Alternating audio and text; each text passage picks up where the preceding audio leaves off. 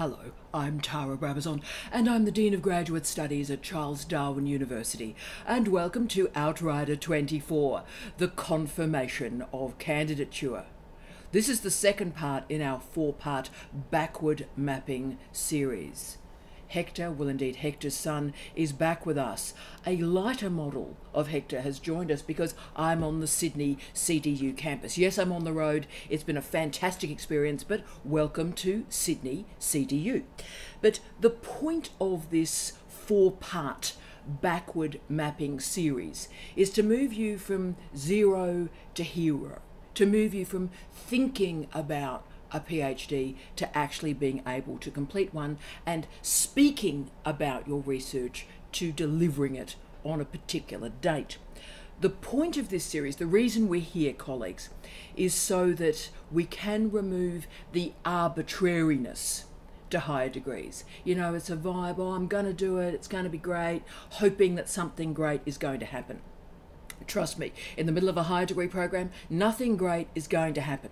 So what we're going to do is render this very difficult process predictable. We're going to give it rigor, and we're going to give it accountability through backward mapping. And this is our first stop. In many ways, the confirmation of candidature is the most important milestone. Why is it the most important milestone? It emerges in your first year, between the 6-month mark and the 12-month mark of your candidature. Why this matters so much, and we'll talk about many reasons it matters so much, but one is that you are demonstrating that you can complete this thesis in 3 years. So let's talk about this. Let's talk about how we align task orientation and time orientation. And in a COC, you have to perform both. Okay, why the COC matters so much is that it is the deal breaker in Australian higher degree programs. This is the moment where we assess if you, yes you, hi, if you can actually do a PhD. We're assessing you, and we're assessing your project. Now, many universities, including the University of Western Australia, render all enrolments provisional until the student has completed a COC. Now, we don't put you through that at Charles Darwin University, but you get a sense of how important this event is, because in the Australian system, the confirmation of candidature is the deal breaker moment. If you fail at this point, then you are removed from the program. It is what we call a hard barrier. This is the deal breaker. Now, I know this all seems a bit ruthless and a bit terrible. The reason why this hard barrier, this deal breaker exists is because, simple reason, the only thing worse than wasting 1 year of your life in a higher degree program because you can't do it is wasting 3 years of your life in a higher degree program and then confirming that, you know what, it's not for you and you can't do it. So, important moment. What are we looking for? So I'm now in this Outrider moving to the assessor's role. So what am I, as an assessor, looking for in you and your research to ensure you pass through this confirmation of candidature? First one is crucial. Do you have a research problem? Is there a problem that you are trying to solve? Are there research questions? Have you demonstrated an ability to configure and construct research questions? And this is important because at this point we're assessing originality.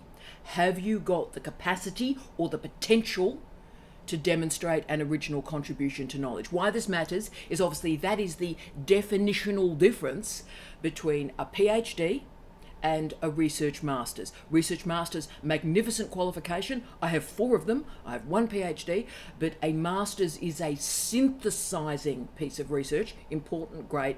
The PhD is original contribution to knowledge. So we're looking to see if the spark, if the possibility of originality is there. Now, I just wanted to raise one particular issue or important moment for our master's students. You are incredibly important to me. The master's qualification is spectacular. But in a milestone COC for a master's degree, some interesting things can occur. So for example, if in that first COC event for a master's, you are demonstrating doctoral level progress and you're also demonstrating originality, then the COC, the confirmation of candidature, can also become an upgrade event. We can upgrade you to a PhD. So it matters for the master's students as well. So what are we assessing? We're assessing your writing so far. Can you write? Can you write at the required level? Are you able to configure and shape the scope and scale of a research higher degree? We're assessing your scholarship. Is your scholarship at the required level? And yes, we're assessing methods and methodology, and I would argue probably too much of the confirmation of candidature focuses on the methods, because the methods are pretty straightforward, it's the how, but we're assessing, do you understand methodology? Do you understand methods? Do you understand the difference between them? And have you demonstrated good time management? Because remember, the whole point of having a milestone system in each year of your PhD is that you are backward mapping. You're starting at your completion, and in your confirmation of candidature, you are demonstrating the work that you have already constructed, and you are demonstrating through a Gantt chart, anything at all, your capacity to finish in 3 years and what you have to do at a granular level to make sure that you finish in those 3 years. Right, so that's crucial. Backward mapping must be in place. If you've got no sense, if this thing could go on for 10 years, you're going to be stopped at the COC. So you need to demonstrate how you will finish in 3 years. And oral communication, colleagues, is another proxy. Have you delivered your research at a seminar, at a conference? Now, this might be too early in your program for you to do that, so don't panic about that, but it does demonstrate the importance of delivering your research by digital means. So, for example, if you've conducted a podcast with your supervisor, with your peers, with your mate in the lab, if you've configured a born digital object in some form, that's great. That's a confirmation that you can disseminate your research orally. There's also compliance issues that we need to confirm at this point, and this is absolutely crucial. We need to confirm that your export controls are in place, particularly for our colleagues in science and engineering. Big hi to all our science and engineering crew team. Obviously, export controls matter. If your research has any capacity of a military or a defence use, then that needs to be present in the document, and export controls need to be signed off and confirmed in some form.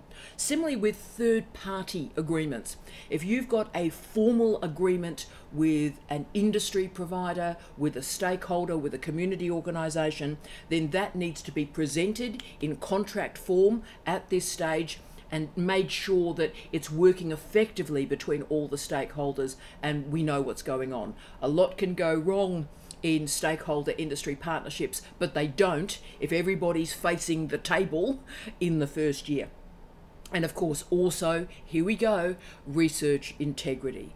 Have you and your supervisor or supervisors made overt agreement about the authorship of articles? Now, these details about the conversation that you've had and the agreements that have been reached about authorship need to be presented in this confirmation document.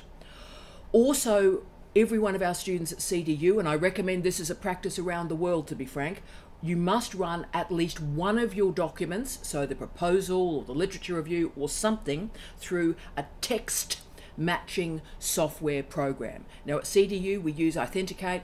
I'm a big fan, actually. I think this is a nice bit of kit, as the young people would say. It's a great bit of software, but you are running a bit of work through Authenticate in the first year for many reasons. Firstly, you are confirming that you can use the software. So that means you're not going to hit the day before you submit and go, I can't work this software. You're going to trial the software in the first year. You're going to show that you can do the work in the software and that you can read the report. And of course, that report presented in the COC provides the trigger for a discussion about academic integrity. So if you are demonstrating, oh, that paraphrasing's not great, there may be some note-taking issues, that's cool. You're not going to get hit over the head by it. It's diagnostic at this stage, but it's important that it's used as a diagnostic, and if issues emerge in the first year, they are addressed. Okay, so that's what I'm as an assessor looking for. So what do you need to do? Hey, what do you need to prepare? What do you need to present in a confirmation of candidature? Yes, you will have to present a research proposal of some kind. Yes, we are all closer to death for every research proposal we have to write. But can I state, and this is the important bit, this research proposal for the confirmation of candidature doesn't have really anything in common with that proposal you put in place to get enrolment and admission into the program. So what we're doing at this point, why we need to see a research proposal, is we are assessing seriously if this research project is viable. Is this a viable project? Okay, so what's in this research proposal for a confirmation of candidature? Obviously your title, have a great title, have a really, what I call the lipstick title, which is a big at the front, and then a descriptive subtitle, so a title is great. Have the summary of your research. What are we doing here, team? Orient your assessor into the vibe. Where are they going? Why are they doing it? Then you move, and this is the crucial bit, the rationale for your research. So why are you doing this project? Who are you, girlfriend? Why are you doing this project? And why are you doing this project at this particular time? Why now? Why you? That's the rationale section. And also I pick up a lot of motivation for the student in that section, so it's crucial. Also, you're presenting the research objectives, the research problem, and or the research questions, right? That's a section all of its own. Then we enter methodology and methods. Make sure it's clear, concise, and you've done your work. You've shown the previous studies that have been successful using this methodology and these methods. You also then need to explore and present how your research is situated in your discipline or disciplines. Please do not use transdisciplinary or interdisciplinary or antidisciplinary or postdisciplinary here if you don't know what those terms mean. You have to earn the right to use those terms. So if you're saying this is transdisciplinary, that's great. Explain exactly what you mean by that and what scholars have led you to that transdisciplinary strategy. Always remember, if you're critiquing the disciplines, you have to demonstrate expertise in the disciplines first before you build relationships between them. Okay. Remember, the point of milestones, the whole reason we're here, is to provide evidence. So therefore, the final few sections of your proposal involve your theoretical perspective. Now, depending on your discipline, that could be capital T theory, or it could be small t theory. We need your theoretical perspective. We also need to see, and it might be a standalone document, a literature review of some kind. Now, in some disciplines, it may be a systematic review, it may be a scoping review, that's cool, but we need to see that you've got a grasp of this literature. And of course, finally, my obsession, I need to see your reference list. I know exactly where you're at when I look at your reference list and see what you are reading. So that is your proposal for a COC. So that's the basic stuff, that's the benchmark stuff. Can you do it? And have you provided evidence to demonstrate that you can do it? Because, as I said, the point of the milestones is not to, it's not a tick a box exercise. It's not like that old annual review of progress. Are you happy? Yes, I'm happy. I'm happy. Happiness is not the point here. The milestones present the evidence. So you need to present formative and summative evidence here. So as a candidate, you are being assessed. Yes, your research is, but it's also about you. Can you do it? Are you motivated? Have you worked hard enough? What's the scope and the scale of the work you have produced? Now, we then move to the professional development section. Have you undertaken professional development? This is your formative development, right? So in this first milestone, I need to see what activities have you done in CDU, in your institution, and outside your institution, and you need to present evidence for that. What is your professional development? Present the documentation for that. And also at this point, remember, backward mapping. backward mapping, remember you need to talk about the skills you don't have and you will need to develop before your mid-thesis review. You also need to talk about resources. So let's be honest as a family here, okay? Let's get real. This is resources. And I'm speaking, of course, as a former head of school as well on this. You were let into a higher degree program because you specified a required set of resources. So you were let in, you said, this is what I need, and the head of school and everybody signed off, okay, this is what you need, we can provide that. If at the COC you suddenly require a synchrotron, if at the COC you suddenly require all these magical new resources, then trust me, you need to specify them in the COC, but you also need to know that that may not end well, because those resources may not be available and therefore the project cannot continue. So you have to be really honest in your resources. Remember, and this is one of my obsessions, universities are funded on public money. Every dollar that we spend, we are accountable for, quite rightly. People that never have a chance to go to university are paying their taxes so that we have the opportunity, the gift of an education. Every dollar matters. So therefore, we're also assessing your capacity to budget. Let's talk about the timing of the confirmation of candidature. I think this is absolutely crucial. Yes, by the policy, it must be held between 6 months and 12 months. And I have some recommendations about timing that you can absolutely ignore. An early confirmation of candidature is a really good idea, I think, if you're in the social sciences or allied health, applied health, right? Because you need to enter fieldwork. You can't really start till you've got ethics. You can't get ethics till you've got through the confirmation of candidature. So if you need to do ethnography or fieldwork team, it's very important that you go early, work hard, go early, get the ethics clearance, go do fieldwork. Or in the sciences, hi team, if you've done that really quick, fantastic literature review, you've worked out what the gap in knowledge is, then, you know, in the many areas of the experimental sciences, you're not going to need ethics, but you've done your scoping review, your literature review, thanks for playing, off you go, start. So go early. So I particularly recommend crew go early if they've got field work, if there's some data collection issues or you're doing experimental science, right? Then please go early if you can. In the humanities, it's quite hard to go early. Now, it seems sort of counterintuitive, like, what do these people, these are my people, by the way, what do these people actually do? Surely you can go early. Well, not really, because you really have to dig into the archive. You have got to read a body of work before you can present anything, to be frank. There's a much higher benchmark you've got to reach. So if you're saying, I'm doing a post-structuralist analysis, well, are you, girlfriend? And post-structuralism is a very, very big church, and you are going to be asked direct questions on workers in that very broad church. So you've got to really have the parameters in place to be able to answer questions. So social sciences gain a lot from going early.